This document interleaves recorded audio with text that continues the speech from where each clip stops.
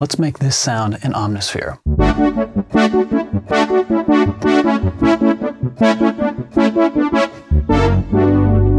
First, initialize the patch. Go to Signal Path and go to Shared. Layer A, we're gonna go to Classic Waveforms, Sawtooth Wave, Prophet 5 Saw. We're gonna go to B, and we're gonna go same thing, Prophet 5 Saw. Now we're gonna detune Layer B. Okay, we're gonna turn our filter on, and we're gonna select LPF Power 24 dB.